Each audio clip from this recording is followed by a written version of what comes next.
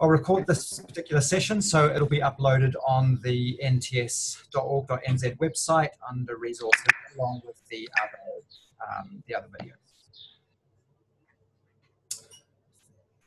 Okay, so let's get started. So I've done that. Use the chat function. If you want to ask questions, that's the easiest way to go about doing that. Now, I think with all of these, all the discussions on e-cigarettes tend to be a little bit heated sometimes, and I think probably influenced by people's views. So I'm highlighting my view at the bottom on vaporizers and electronic cigarettes, and to say that I think they can make an overall positive contribution to public health, especially if we're talking about smokers who are switching to vaporizers and stop smoking altogether. In terms of my views and practice, this is what I believe. The best thing smokers can do to improve their health is to quit smoking. And so when I'm working in our stop smoking service at Counties Monaco, I discuss what I can offer to help people quit. For those smokers who can't or won't quit, or perhaps have tried absolutely everything, then the next best thing would be to switch to vaping. And I provide information to my clients about what we currently know about vaping. And that's what I'm going to talk about today, to try and give you a little bit of knowledge so you can pass this on to your clients. For those who choose to switch from smoking to vaping, I support them as I would with any client in a stop smoking attempt. Okay, so let's start from the very beginning. And I'm going to try throughout this presentation to use the term vaporizer as opposed to electronic cigarette. I think perhaps we never really gave the right name to vaporizers, and we called them e-cigarettes. And people do get a little bit confused. And perhaps even the name cigarette makes it sound like it might be a tobacco product. And of course, these aren't tobacco products. They're vaporized nicotine delivery systems. And when we talk about vaporizer, there's not one particular product. They're all different, different shapes, different sizes, differences in their ability to deliver vapor and indeed nicotine. Actually, when I was talking to my clients, one of my clients last week, and I asked her if she'd used an electronic cigarette, and she'd said no. And then further in the conversation, she said she'd used a vaporizer. When I asked her a little bit more closely what she meant, she referred to these tank-based systems here as vaporizers, and she referred to these cigar-like devices as electronic cigarettes. So even the terminology out there is somewhat mixed. So you may need to just explore a little bit about what people mean by vaporizer or electronic cigarette. Now, in terms of their components, they have all of them, regardless of their shape, size, type, all have three main components. One, they need a battery. So you can see this here, here, and these batteries, of course, differ in size. Typically, the bigger the battery, the more power, and the more power means more vapor is produced. And in some situations, more nicotine also delivered. These ones are all the tank systems. So you can see here the tank for putting in the liquid that gets vaporized. You can see the heating element in here. Some elements have wicks. You can see this one here has this cotton wick, and that draws the liquid up into the heating element. Others have the heating element at the base, so the liquid doesn't have to travel up wicks to start with. This can make a bit of a difference when people are using them. You can imagine if you've got a wick, then you need to give it some time for the liquid to soak through it and get up to the heating element. Mouthpieces all differ as well from these. I guess these are more traditional ones to ones that are really just the top part of the tank. Oh, just a point actually on, before I move on cleaning these things. Clients do need to clean them. They do get mucky after a while. And some of my clients report they clean them every day or every other day, and they just get a bit of tissue, unscrew the tank and wipe out the tank of the liquid.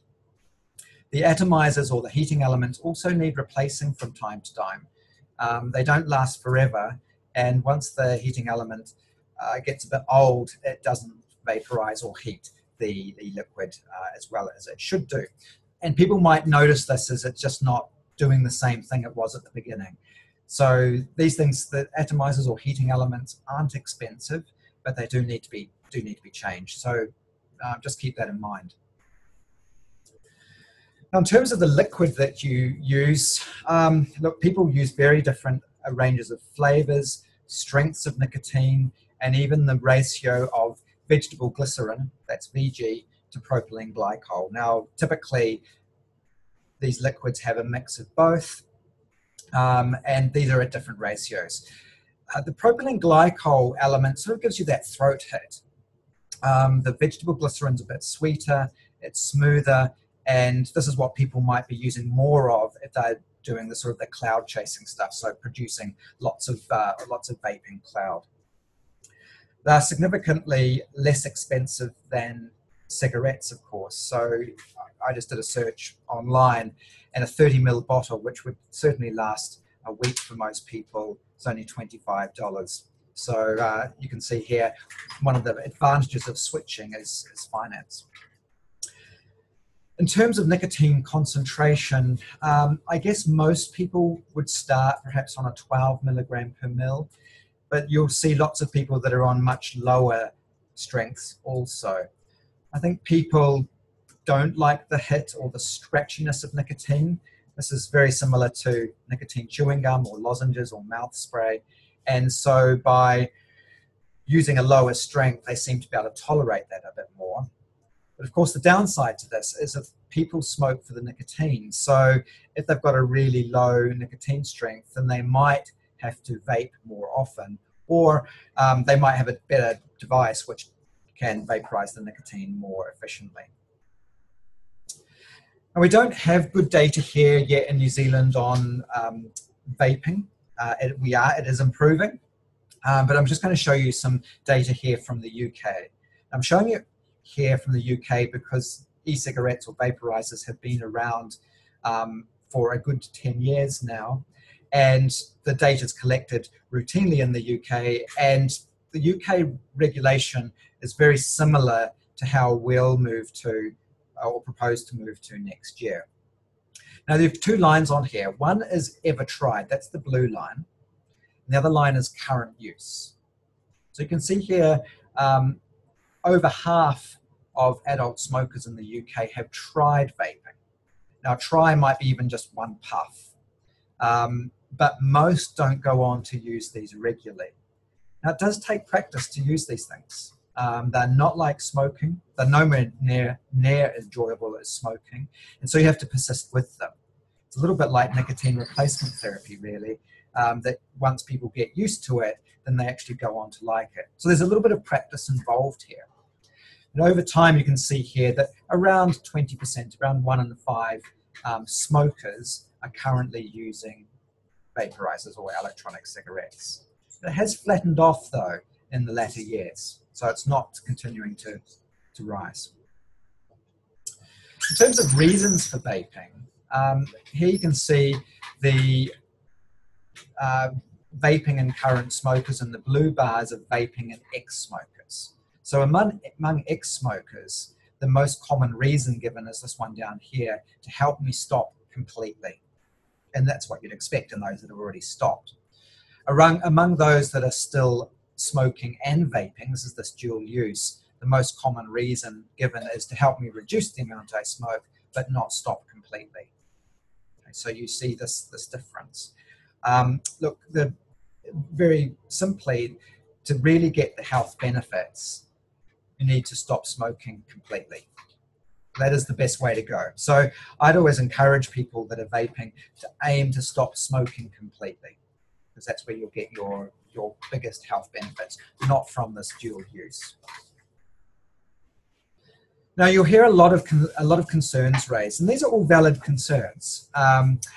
And I want to just explore each of these on their own. So some of them are concerning a gateway to smoking. So will young people who never smoke start vaping and that will lead them on to smoking. So that's the gateway effect.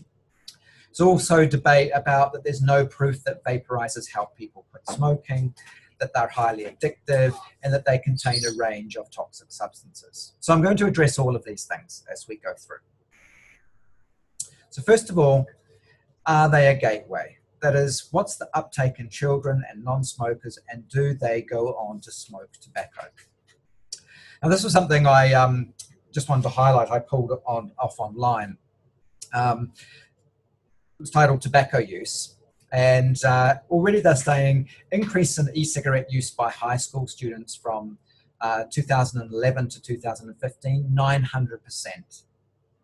And then on the other side of this little poster is 11 to 17-year-olds who think that e-cigarettes are less harmful than smoking.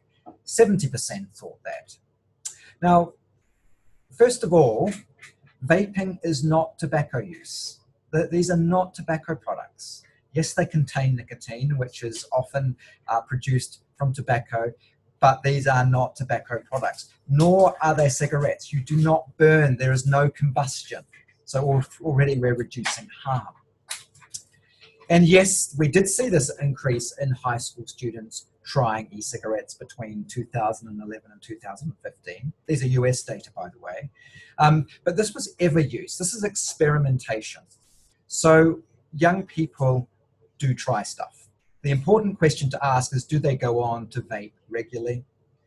And well, when I looked at the statement on the right-hand side, that 11 to 17-year-olds who think that e-cigarettes are less harmful than smoking, well, I say smart kids, because e-cigarettes are less harmful than smoking.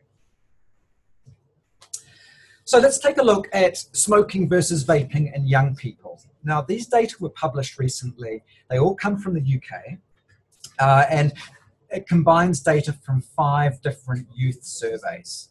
So overall, there are around 60,000 young people in this particular survey. So the different coloured bars represent the different surveys. So if you look at ever smoked, the red bar here is the Solstice survey from Scotland and 15-year-olds.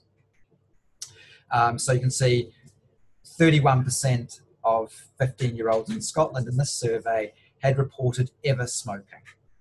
It's very similar to those that report ever vaping. Okay, so this is just ever use, ever taken a puff on a cigarette or a puff on a vaporizer. When you look at regular smoking, you can see the numbers there are significantly lower. Okay, we're doing pretty well in New Zealand in this regard too. When you look at regular vaping, it's lower than the regular smoking. Okay, so that's that here.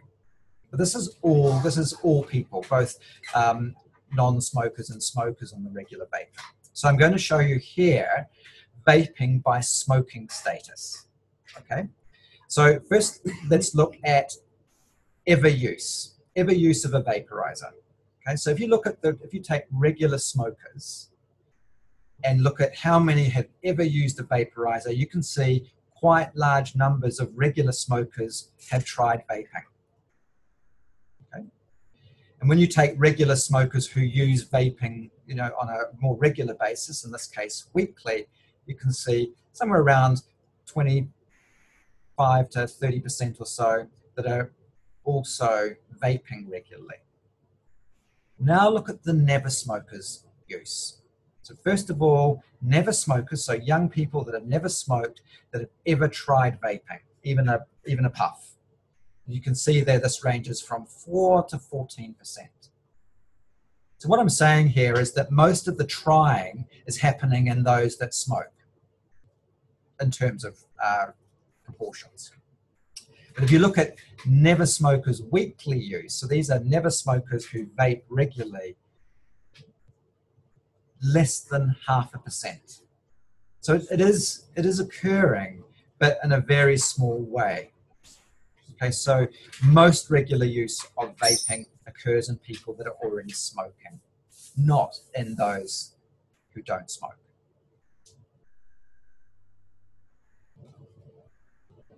Now, what about in adults? So this is looking at never and long-term ex-smokers. Okay, the The dotted lines here are ex-smokers, and the solid lines are never smokers. These data from the UK again. And what you're seeing here in this pale green line here is e-cigarette or vaporizing use in long-term ex-smokers. Okay, so a lot of these are smokers that have quit and switched to vaping. So just under 10%. This is looking at long-term ex-smokers using nicotine replacement therapy. Okay, so you can see around about 3% of long-term ex-smokers are also using another alternative nicotine delivery system. Now look at the never smokers here. The green line is never smokers that use NRT. There's a really tiny percentage of never smokers that use NRT. And similarly, a very small percentage of never smokers that use electronic cigarettes or vaporizers in this blue line. So the story here is that vaping products are predominantly used by either current or ex-smokers.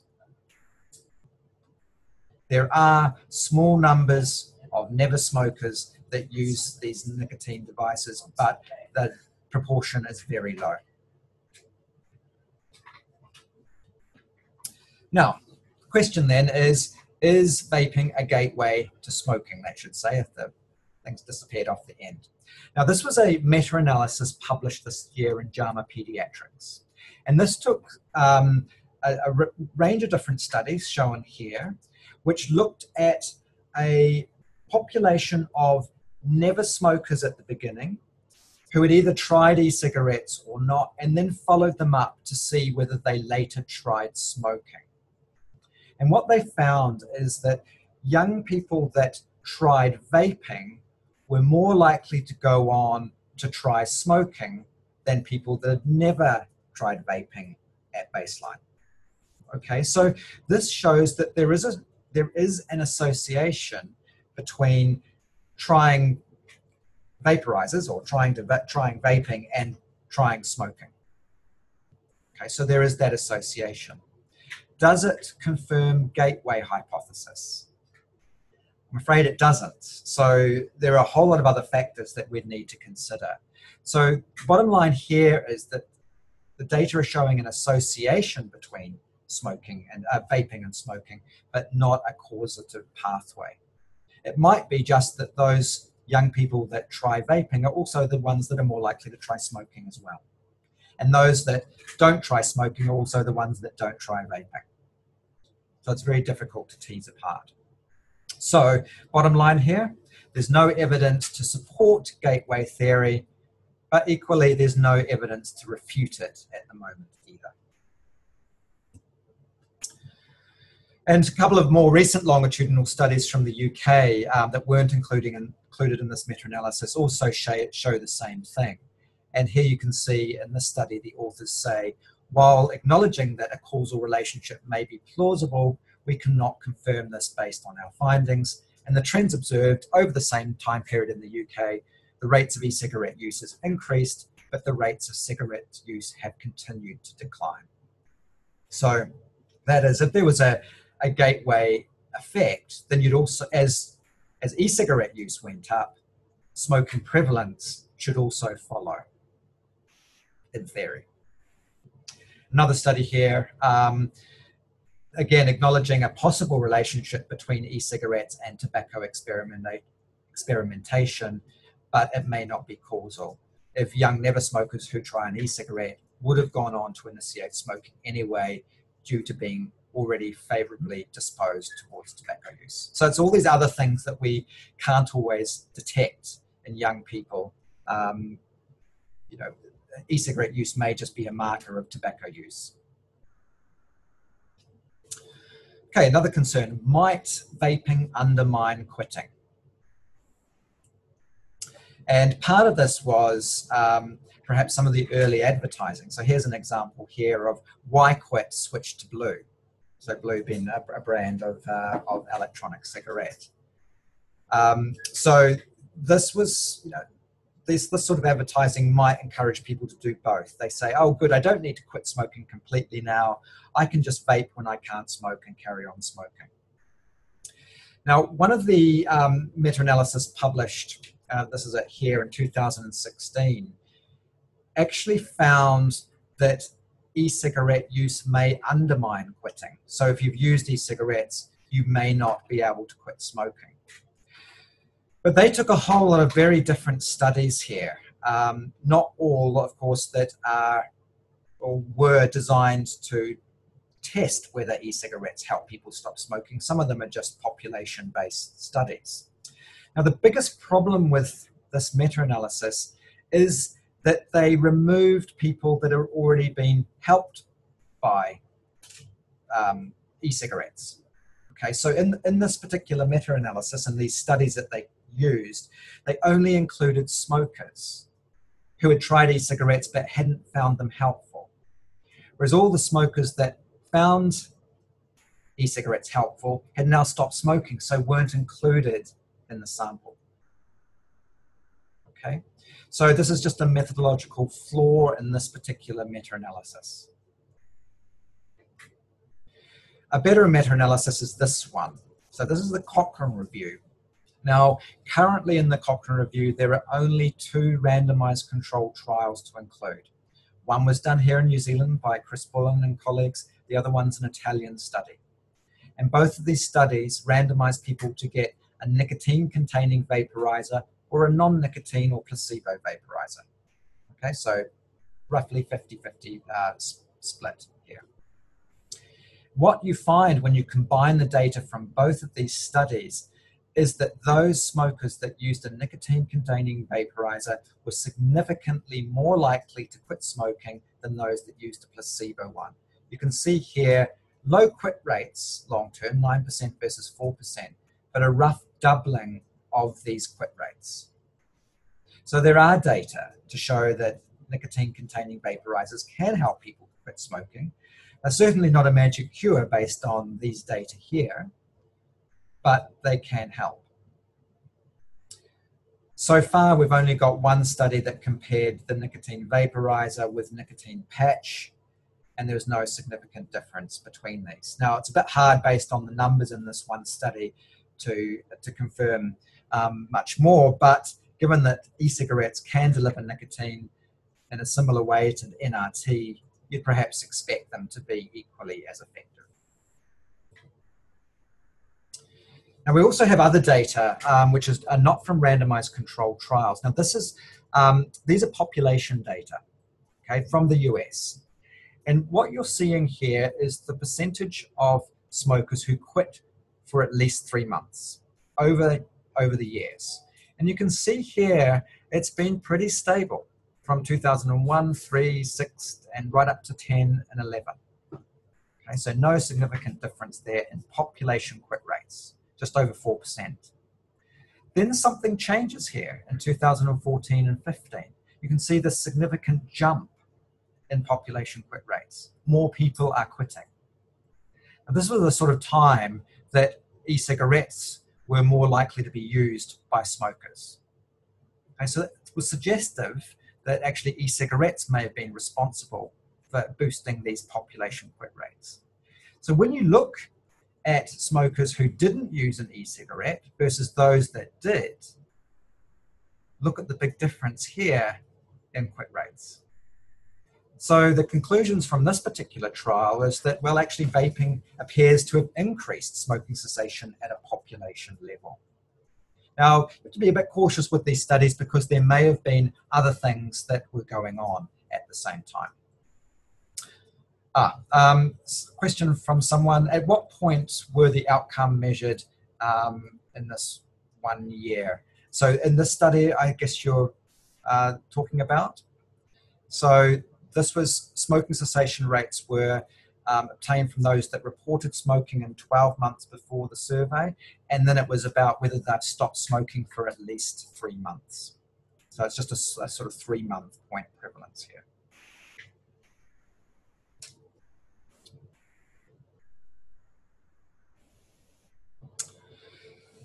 So There are data to show that e-cigarettes can help people stop smoking. I don't think they're magic cures at the moment, and some effort is needed. Now, another concern is that nicotine's highly addictive, and will we get people hooked on nicotine that would not have otherwise done so? Well, nicotine is addictive, especially when it's delivered in cigarette smoke. And I think that's the key message here. When it's in tobacco smoke, it's highly addictive. You know that you can get nicotine replacement therapy on the counter at the supermarket, for example. How many never smokers do you know that have got hooked on using nicotine chewing gum? Nicotine gum can give you good blood levels of nicotine, but it's not as enjoyable or as rewarding as you get from smoking. So the bottom line here is it's not all about the nicotine. We know that because very few never smokers who try e-cigarettes become regular users. If they were really addictive, then just trying it for a few days perhaps would lead to more people vaping regularly. Also, vapers report that they use or feel less dependent on vaporizers than they did on cigarettes. And there are some possible reasons for this. One, the absorption from your lungs is still not as good as smoking. So it can be better than nicotine replacement therapy in terms of nicotine delivery, but it's still typically slower than smoking. And remember, the addictiveness of cigarettes is likely to be related to other substances in tobacco smoke as well as the nicotine. So nicotine, it's not just about the nicotine. There are other substances that may potentiate the addictiveness of nicotine in cigarette smoke. Now, all this might change, of course, as the technology continues to evolve. But at the moment, e-cigarettes are not as addictive as smoking. Now, what about nicotine delivery then? Well, the amount of nicotine delivered to the user depends on a number of different factors. It depends on the concentration of nicotine in the liquid that they're using. Typically, the higher the concentration in the liquid, the more nicotine that they'll receive. Also depends on other constituents in the liquid. For example, a higher amount of propylene glycol or higher ratio of propylene glycol to vegetable glycerin may improve nicotine delivery. The heating of the liquid is also important in how it's vaporized, and the technique of the user. So this is not like a medicine where you just take it and you get a standard dose. There are lots of different factors to consider. When you look at nicotine delivery, these are some data from our lab in London. And what we did here is we took 12 vapors, 12 experienced vapors, who were still smoking every now and then. And we got them to smoke after not vaping or smoking overnight, got them to smoke their usual brand cigarette. So this is the blood nicotine levels here after smoking one of their usual brand cigarettes. So you can see it peaking here around 18 nanograms per mil.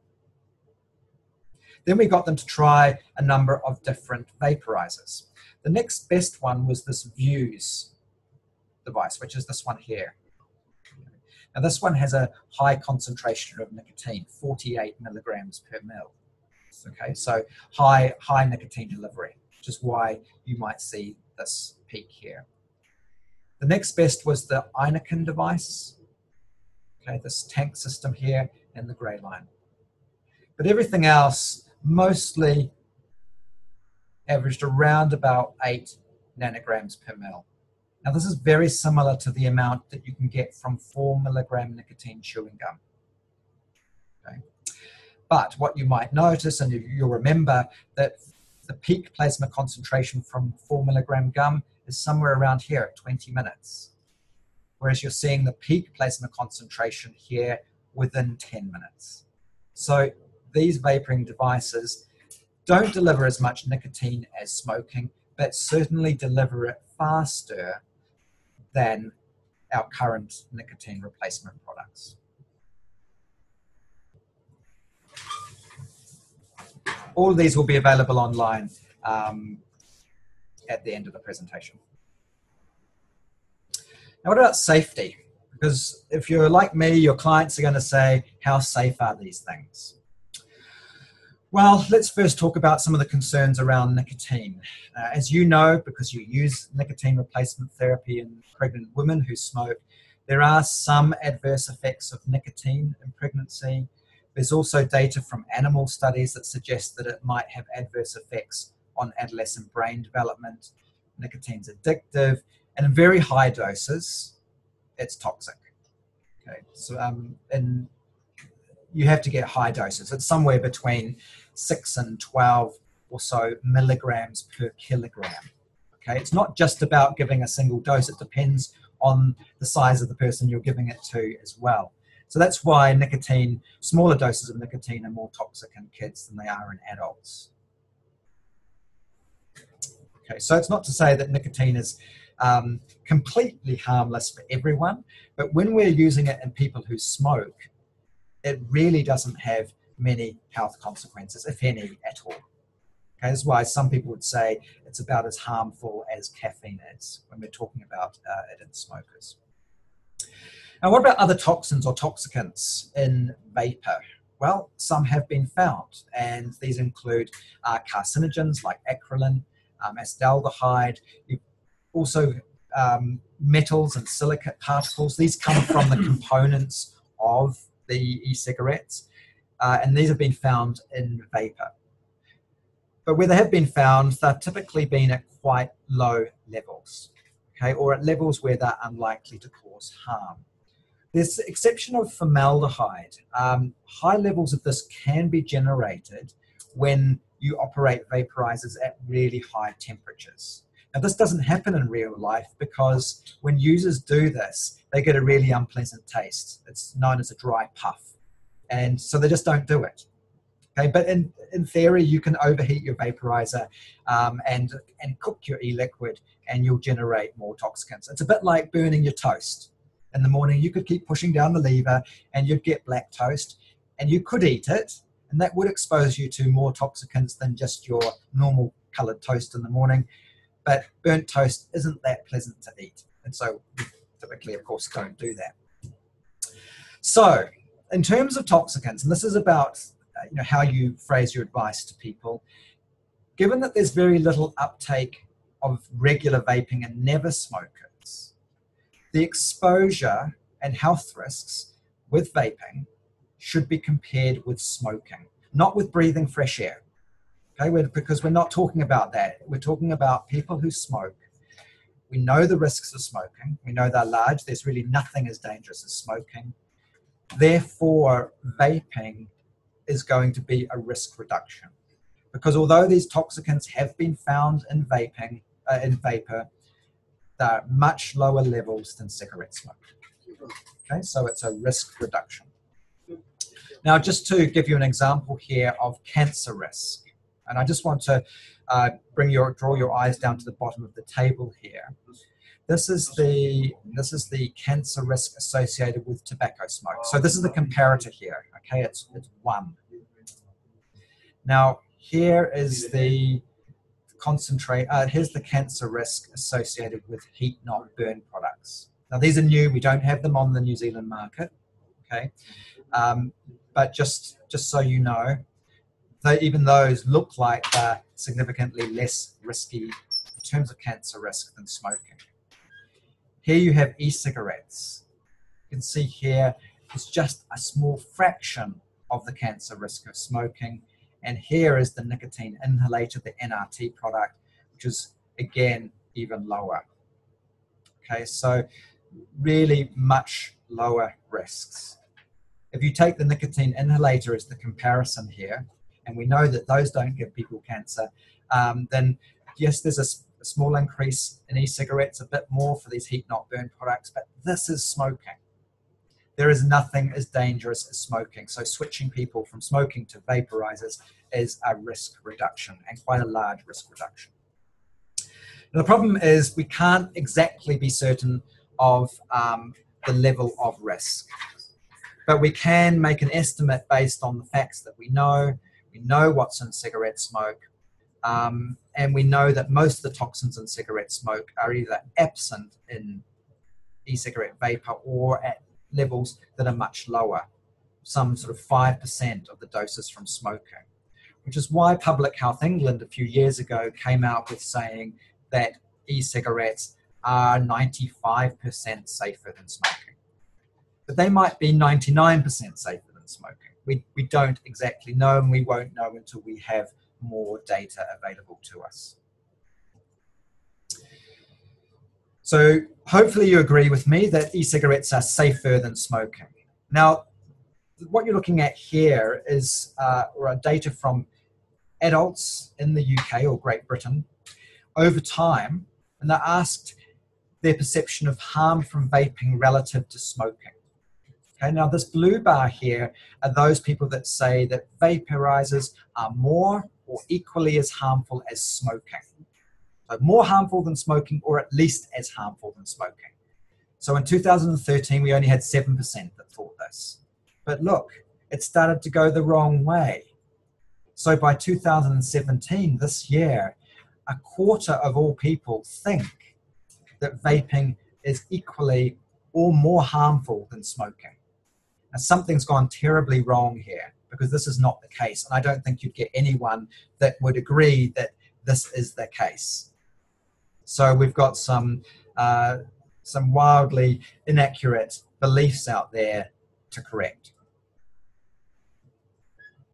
Now, in New Zealand, currently, the sale and supply of nicotine-containing vaporizers is unlawful, okay? But only if they contain nicotine.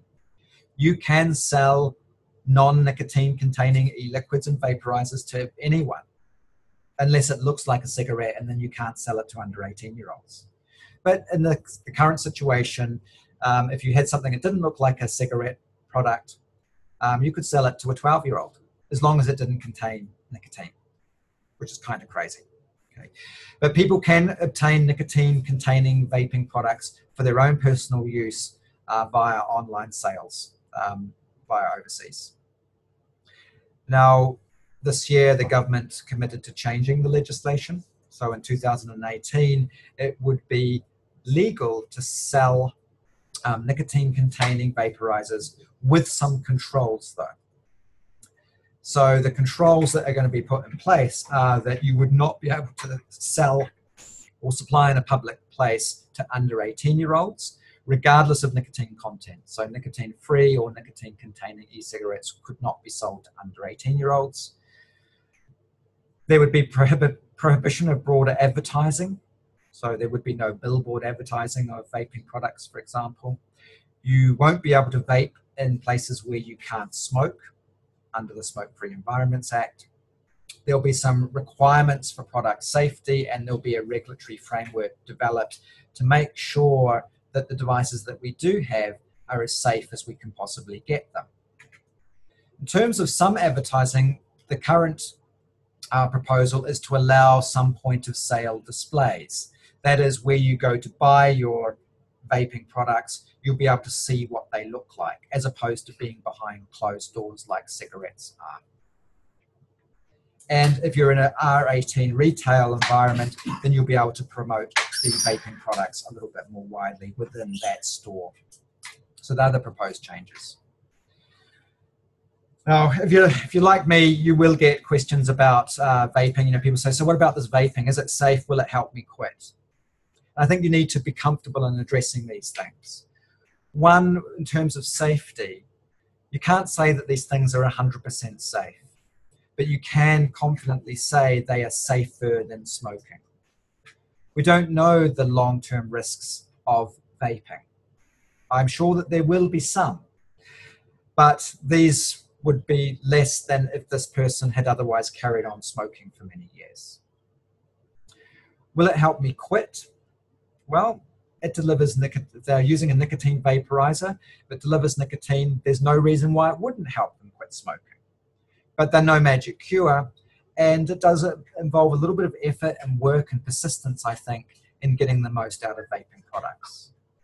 Now, I can't provide vaping products in my practice, and I usually encourage people to go off and do their own research, looking at some of the local websites, or even going to visit their vaping store.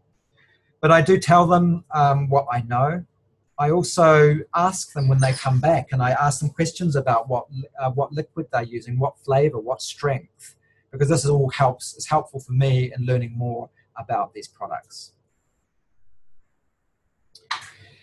And if you want to have a look at a very good video, this is produced by the National Centre for Smoking Cessation and Training in the UK. They've got a number of short videos. It's called The Switch. So it's looking at why people should switch from smoking to vaping. This one explains e-cigarette safety and some of the facts. So it's definitely worth a listen to. It's only 13 minutes. And we'll put a link to this on our website as well. So if you need to find it, you can find it relatively quickly. So before we take any questions, just to conclude, there's growing evidence. We're not quite there yet, but there's growing evidence that e-cigarettes do help people stop smoking. I don't think it's helpful to say they don't, or there's not enough evidence so we can't talk about it. Remember, going back to the basics, these things deliver nicotine, just like nicotine replacement therapy, but a little faster, and so that might be more helpful. The long-term health effects, especially of long-term vaping, remain unknown, but any health risks that do emerge are likely to be many times than the risks associated with smoking. So this is a harm reduction approach. I think when we're talking about regulation, the risks need to be proportional. There is still nothing as harmful as smoking. And yes, ultimately, we'd love people to stop smoking completely and not use any nicotine, but that for many people is not going to be a short-term goal.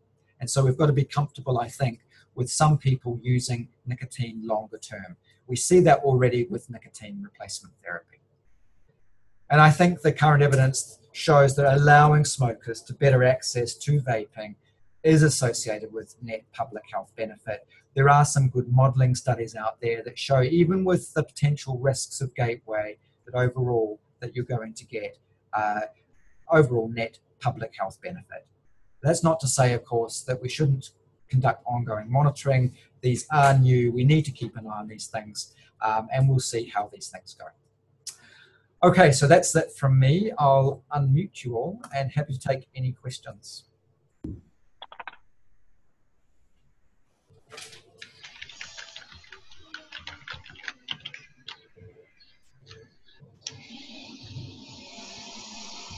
And if you'd rather just type your question, then do that.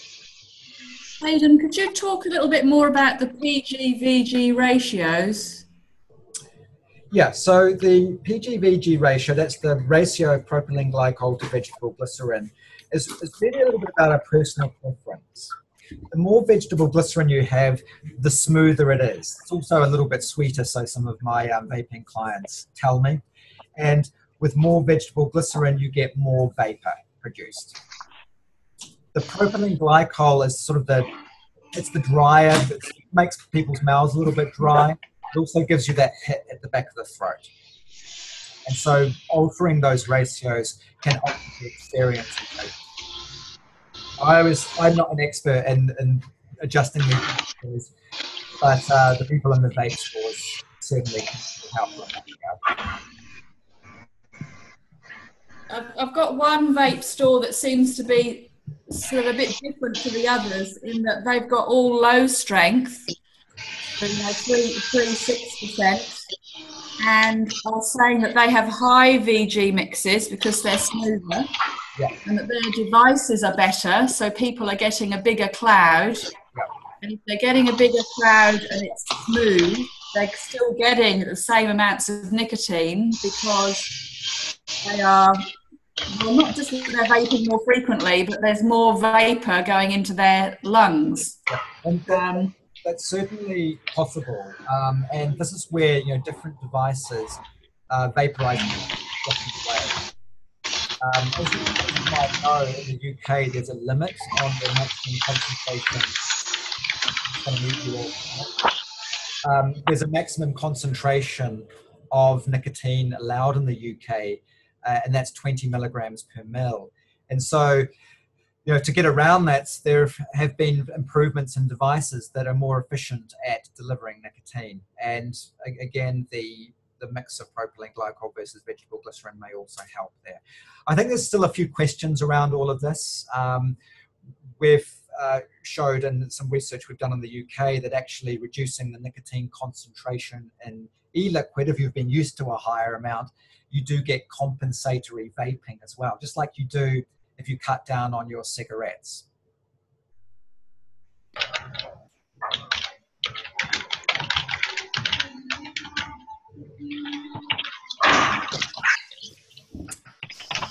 Any other questions for me?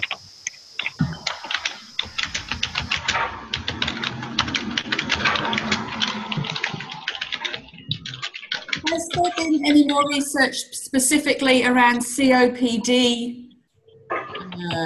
You know, people with COPD using vaping? Riccardo Pellosa's team in Italy have continued to do some work in people with respiratory illness. And some of those data show that some respiratory symptoms improve when people stop smoking and switch to vaping. And I think this is primarily because they're stopping smoking is the main benefit there. I think when you're dealing with people with respiratory illness, it's smoking that's causing them major harm. And yep, ideally, wouldn't it be great if everyone could stop smoking and perhaps not continue to vape? But that's not the reality for many people. And for many people with COPD, they're very highly dependent and have tried absolutely anything, everything available.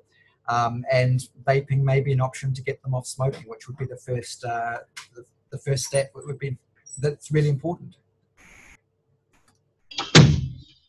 I've got a number of clients with COPD who, you know, desperate, seem to be mainly women, like anxious, nervy women. And but we're getting into a pattern of they might be quit for some time and then they'll have a few smokes. Then they'll get back into the vaping again. Overall, they're using a lot less tobacco, but they're really struggling to maintain complete abstinence, you know, month in, month out. And initially, they all seem to have an improvement in symptoms, which I think, as you say, is linked to stopping smoking. But then I've got a couple who now seem to have had sort of a run of respiratory issues, and it's very difficult how to advise those people because I do wonder if now this is the effect of the vaping beginning to show on their lung health. We don't have any evidence at the moment to show that vaping is a significantly detrimental effect on lung health. I think you've got to, you know, if we do this, we really need to test properly, and we need a control group. Of course, with people with lung disease, it's not going to reverse the lung disease, and it's like smoking cessation. Some people feel worse, or they still get exacerbations of their COPD. What we're really about with smoking cessation is stopping the rapid progression of their illness, and that's the main point.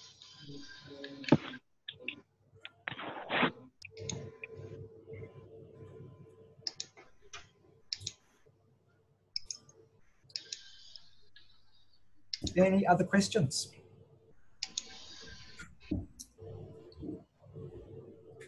I'm not sure if this is your area, but what causes recovery? Joanne, I can't hear you very well, I'm afraid. Oh. Can you maybe type your question?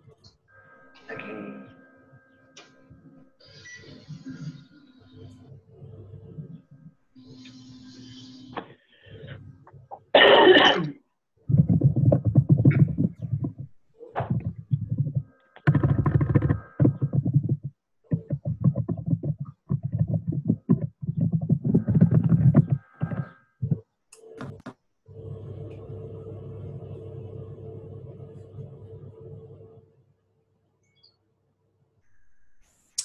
Okay, so the question from Joanne is, how much healing can smokers get after quitting?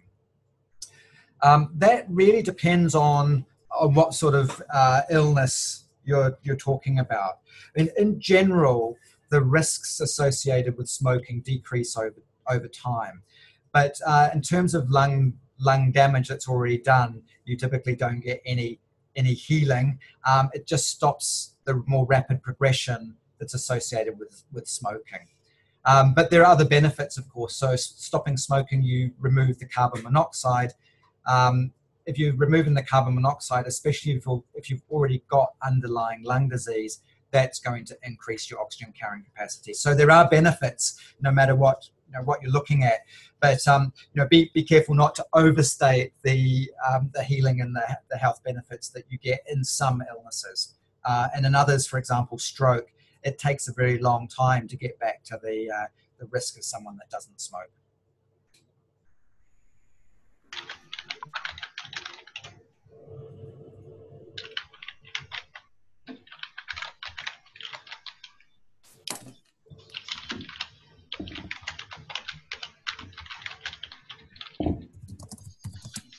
Any other questions from anyone?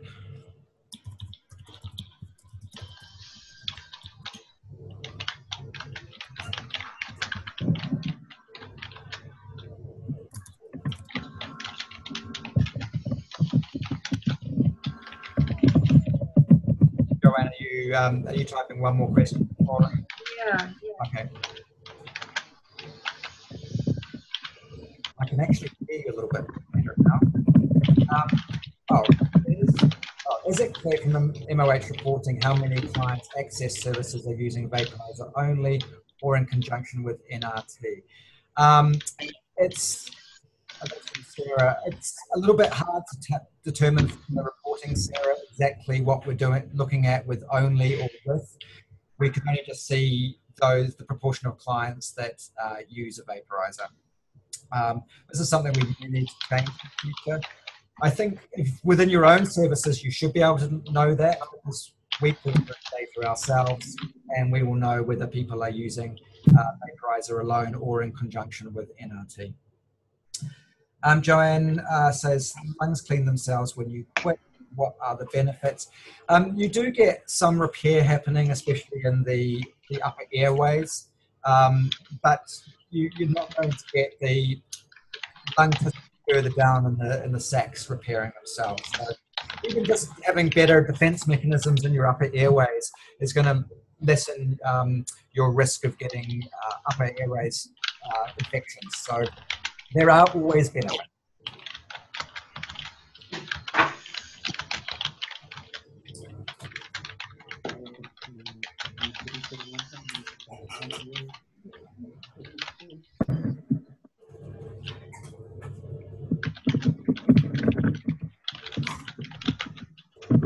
Okay.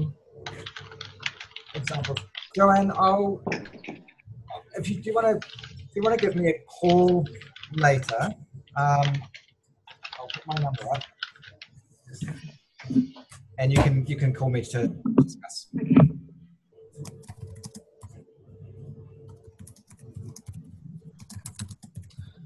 Okay, if everyone's happy, that's all good. Just one more from Sarah. Any good forums for vapers to join and upskill? There are a number of different fora on websites. I'd encourage people to do a little bit of searching. Have a look yourself and see what you can find. Okay, with that, thank you very much, everyone. There won't be another webinar from me until February, so that will be the first one in February, and this Waitangi Day or something like that this year. We'll let you know in advance anyway, and this will be available online shortly. Thanks very much, and great day, and good Christmas and Happy New Year. Okay, bye-bye. Bye.